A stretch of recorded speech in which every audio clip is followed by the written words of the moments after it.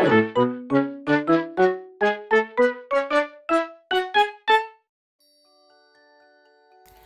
everyone and welcome back to my channel. So in today's video I am taking part in the Artist Guild collab and I am drawing Charlie at the Seaside. I've just joined this group and they're a really great bunch of people, and I'll leave links to all of the people participating in this month's challenge in the description down below, so make sure you go and check out all the other awesome artwork from this group because it's really cool. I've seen it and it's great, and there'll also be a collage of everyone's artwork at the end of this video. So the theme for this month was first time at the seaside in a long time, so what you would do if you went to the seaside and hadn't been for a while. And I thought what a great opportunity to draw Charlie at the seaside, because Charlie doesn't get to go to the seaside very often because he has to walk there and it's quite a long way to walk if you're a small little mouse. So he gets quite excited when he goes to the seaside and he wants to do all of the things that he can possibly do. So I drew him having a little paddle, I rolled his dungarees up. I also gave him armbands because he's a little bit shy of the water, but he likes to paddle in the water, so I gave him some armbands and a rubber ring that he can play with, and also a fishing net because he likes to go and fish, and I drew a little fish poking out of the water, but he doesn't keep the fish, he just catches them and looks at them and then puts them back, so he's not cruel like that. I also drew a sandcastle with a flag on the top, a little cheese flag, because you know Charlie loves his cheese, and I also drew a towel and a beach ball and some shells around him. And I drew a napkin on his head, you know, like more of an old school kind of thing, where people used to put like a tissue on their head and roll up the corners for a little sun hat, because he can't get a sun hat to fit because he's so small. And I thought this would look quite cute as well, and I gave him a really happy expression on his face. I also didn't realise that, well, before I started colouring, that Charlie's colours in his clothes are blue and yellow, and because I wanted to do a really cartoony piece because it's Charlie, that the sand and the water are also blue and yellow, so I had a bit of a job to try and get them to look different, so I had to work on different textures in this piece. So for example, I did quite a lot of stippling in the sand and some layering up of some gold, browns and yellows, and in the water I had to do a lot of variation in the sheen and the different blue colours, so it would be different blue to his dungarees.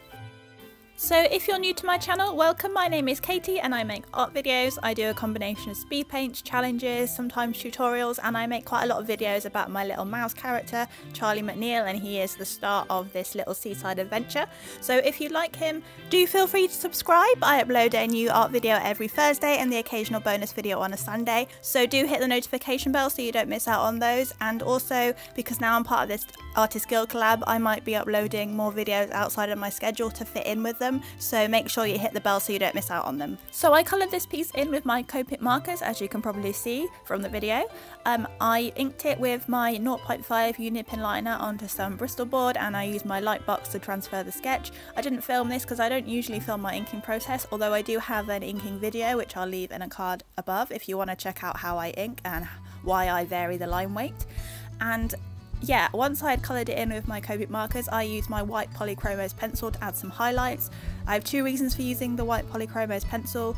Number one, it's less harsh than a white gel pen, for example, and it gives you a bit of a less bright highlight, and this worked really well for the water.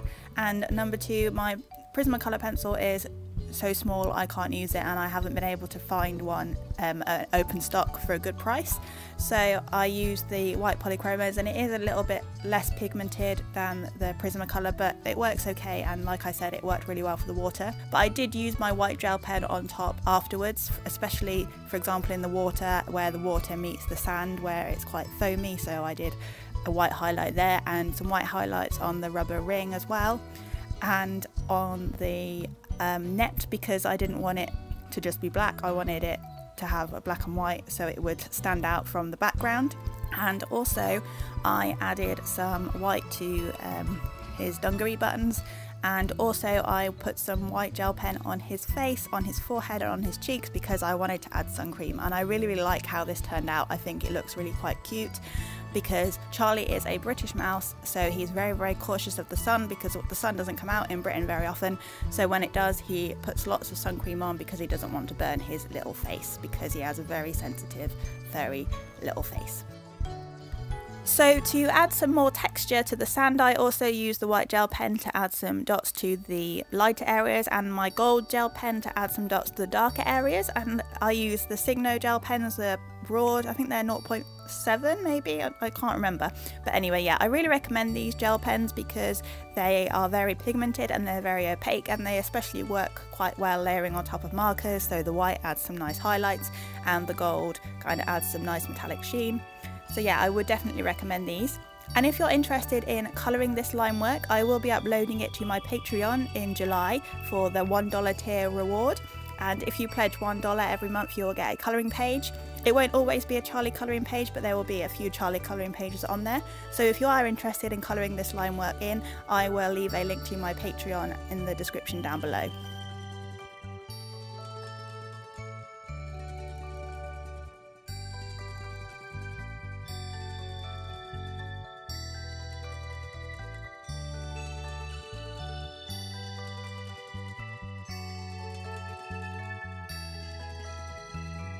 So do make sure you go and check out the other entries for this month's Artist Guild collab. I've seen them all and they are all really cool, and there are some really creative pieces. And do stick around till the very end because there'll be a collage at the end of all of the pieces from this month's collab.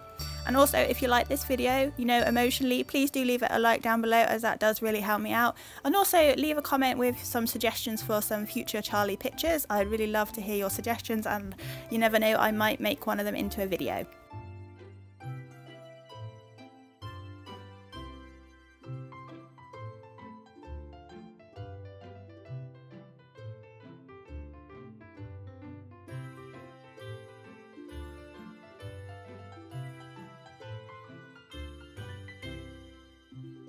So here is the final result. I really like how this piece turned out, and I want to do some more pieces like this in the future. Think of some more creative things to do with Charlie.